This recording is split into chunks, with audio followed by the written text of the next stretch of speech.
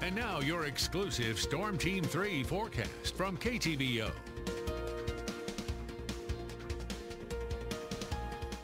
Very mild temperatures for tonight. Take your umbrella to work and school tomorrow because we do have rain on Monday and we do have cooler air that is going to be returning.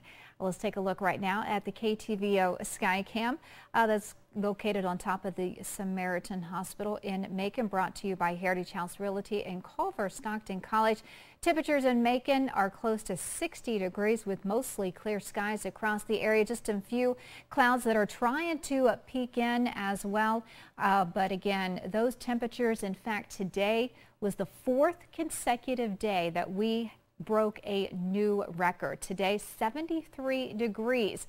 Can you believe this? I keep saying it, I sound like a broken record, but is this February? My goodness. Temperatures right now 58 degrees at the Kirksville Regional Airport. A little breezy. Winds are out of the southeast at about 10 miles per hour. Ottumwa coming in 62 degrees. Winds are out of the south-southeast at around 14 miles per hour. Those temperatures are only going to be falling into the 50s for tonight. Very mild. 56 degrees at 4. Here comes those showers and could hear a few rumbles of thunder. Not expecting any severe weather, but 57 degrees at 8 a.m. By noontime, we're already into the mid-60s, around 67 degrees with a chance for rain. So for tonight, what we can expect 54 degrees with about a 30% chance of rain moving in after 5 to 6 o'clock in the morning. Winds are out of the southeast at around 5 to 10 miles per hour. Some stronger thunderstorms off to the northwest of our viewing area. But again, as we're heading into the rest of the morning and into the afternoon, we could hear a few rumbles of thunder. Some of these could be a little bit heavier, indicated by the darker greens as we're heading into the afternoon as well. Early evening hours, same thing with some heavier rains. Most of this will be out of here by 11 to midnight time frame.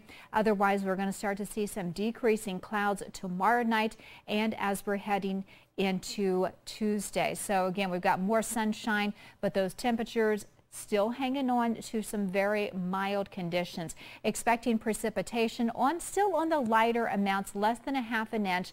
I'm thinking more of about a quarter to about 3/10 of an inch across southeast Iowa and into northeast Missouri. So whatever precipitation we get, we will gladly take because we do need it with the abnormally dry conditions that we still have. 68 degrees as your high on Monday.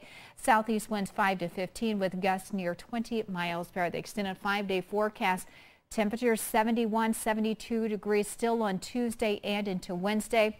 Second storm system pushing in on Thursday, 50% chance of rain, cooling down 60 degrees. Big temperature difference, though, between Thursday and Friday, a high of only 48 degrees on Friday. Overnight lows into the 40s. Of course, anytime, check us out 24/7 at KTVO.com. So we've got a few more days of temperatures in the 60s and even low 70s before temperatures really cool down as we're heading into the weekend. Crazy when Friday rolls around and kind of gives us a reality check. A reality check is definitely coming. All right, well, we'll keep it while it lasts. Thanks, okay. Teresa. Coming up next on KTVO News at 10, we hear